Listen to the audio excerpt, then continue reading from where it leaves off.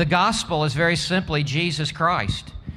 Who among us is tired of hearing of the Lord Jesus Christ? He is the Son of God, the Son of Man, sent into this world to be born of a virgin, that he might be sinless, that he might be born under the law, to keep the very law that you and I break day after day after day. The perfect, sinless Son of God has perfectly met all the requirements of God's law and is ready to give his righteousness to us, that we would have a perfect standing before God, and that he went to a cross. There he was lifted up to die.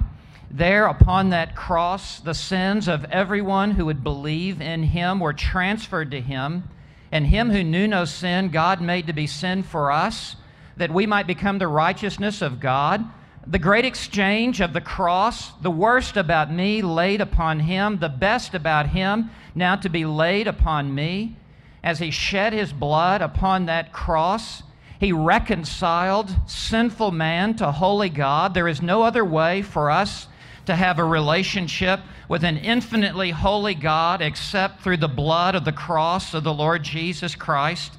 And it was by his sin-bearing, substitutionary, vicarious death upon that cross. It was as if he took sinful man in one hand and holy God in the other hand and brought the two together through his death. By that death, he satisfied the righteous anger of God and appeased his wrath towards all who would believe in him. There is now, therefore, no condemnation for those who are in Christ Jesus. Therefore, being justified by faith, we have peace with God through our Lord Jesus Christ. It was through that death that he redeemed sinners out of the slave market of sin and redeemed us out of the tyranny of Satan's grip upon our lives.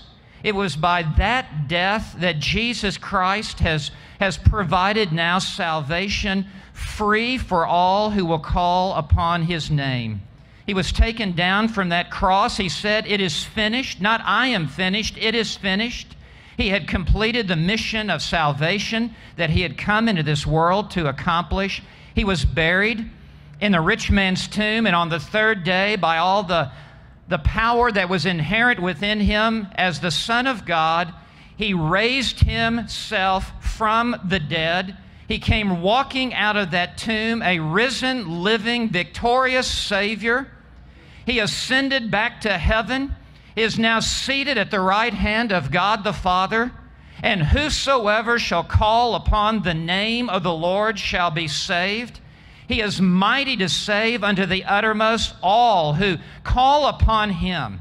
To call upon the Lord Jesus Christ is to look away from yourself, to look away from religion, to look away from your church, to look away from your denomination, to look away from your baptism and your church membership and all of your good works, and to look exclusively to the Lord Jesus Christ. He says, "Him who comes unto me, I will in no wise cast out." He loves to save sinners. He is the friend of sinners. He came to seek and to save that which is lost. He came not for the righteous. He came for those who are unrighteous. He is a good physician. He has come not for those who are well, but for those who are sick. Will you tell him this moment what a sinner you are? Will you tell him how sick you are by sin, that you're unable to save yourself? Would you call upon him? Say, "Lord Jesus, save me. I am a wretched, hell-bound sinner, but your grace is being offered to sinners like me." If you would call upon his name this very moment, I promise you by the authority of the Word of God that he will save you. He will save you today. He will wash your sins away.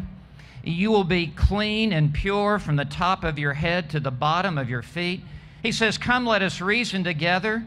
Though your sins be as scarlet, they shall be white as snow. Though they be red like crimson, they shall be white as wool." If you will call upon him, he will give you his righteousness. It is a free gift. There is nothing you can do to earn it. There is nothing that you can do to merit it. He will clothe you with the perfect garments of his righteousness. And as God looks upon you, there will be a covering for your sin. He will see only the perfect righteousness of Jesus Christ covering the entirety of who you are, your sin-sick soul. You will find acceptance with God. And one day when you die, He will take you into the very presence of the Father and present you faultless before the throne of God. He says, I am the way and the truth and the life. No one comes to the Father but through me. Peter said, there is salvation in no other name, for there is no other name under heaven given among men whereby we must be saved.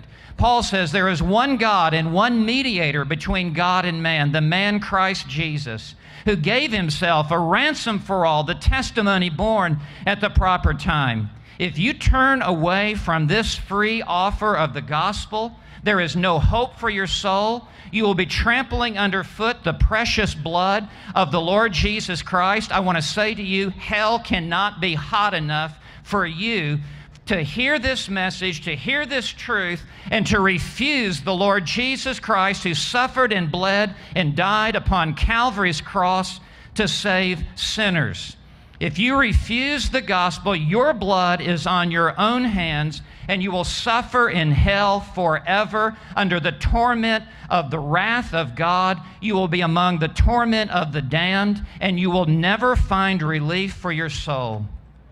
But today, the gates of paradise are swung open to you, and you may come in and you may enter, and Jesus says, come unto me, all you who are weary and heavy laden, and I will give you rest. Take my yoke upon you and learn of me, for you will find rest for your souls. For my burden is easy and my yoke is light. How hard it is for you to continue to live a life of sin. How glorious it would be to come into the yoke of the Lord Jesus Christ and to receive His salvation. This is a decisive moment in your life. You may never have an opportunity like this again, where the gospel is so clearly being presented to you. And so I beg you, I urge you, if you are not saved, if you are not committed to this moment, commit your life to Jesus Christ. He will receive you, He will save you, He will wash you, and one day He will take you to heaven, where you will spend all eternity with Him.